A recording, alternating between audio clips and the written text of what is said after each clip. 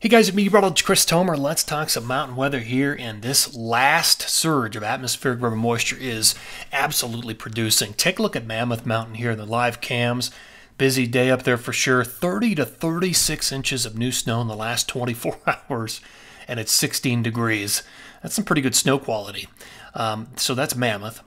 Let me show you Kirkwood. 29 inches in the last 24 hours, almost 4 feet in the last 48 hours. Look at their 7-day number, 89 inches, incredible. And a season total of 341. 367 season total so far at Mammoth. So you compare that to Alta, for example, still leading the pack at 387 for the season, but they had another 15 in the last 24 hours, and you've got more coming. There's another low pressure. So the low hitting California now is low 1.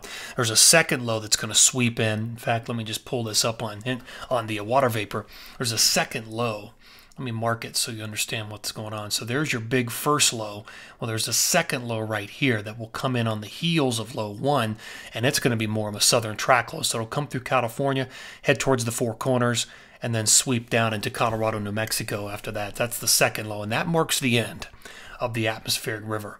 So what'll happen down the road, and let me just find an appropriate color here, is we're going to see more ridging on the back side of this. So we're going to see kind of like a high pressure ridge try to set up, and that's going to move towards the west coast and reorient the jet stream down the road. And so down the road, the jet stream is going to take more of a northwest flow type of pattern.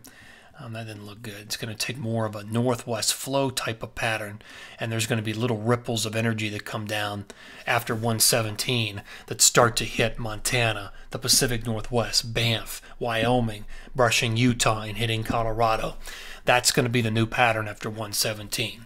All right, let me go back and show you some of my bullet points here. So pattern shift after 117, that's what I was just alluding to, but we're going to continue to see big totals until that happens between now and then with the second low. The Northeast is an interesting situation and story.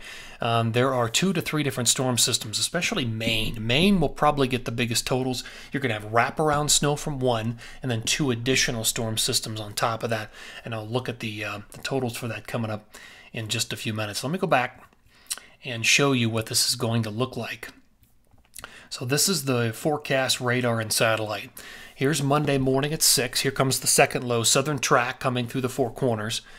There's Tuesday morning at 6. Here's Wednesday morning at 6, Colorado, New Mexico getting snow. Then it moves away. And then look at the pattern. Northwest flow brings in the action, sliding down the jet all the way through Friday. And there's Friday at 11 p.m. So that's the transition period after 117. All right, let's look at the numbers. All right, so here's the jet, first of all. Look at the difference. On 124, it's coming out of the Pacific Northwest, tracking down through Montana, Wyoming, and into Colorado. So notice the ridging off the west coast of California at that point, and the big amplitude trough, the low trough in the atmosphere, that trough sitting over the area north of Hawaii. So what does that do to the totals? Well, here's 115 through 117, another 1 to 2 feet with the second low in California, another 1 to 2 feet in the Wasatch with the second low pressure system, and pretty good totals through Snowbowl and Bryan Head because it's a southern track low, and in Colorado the Southwest Mountains get 1 to 2 feet.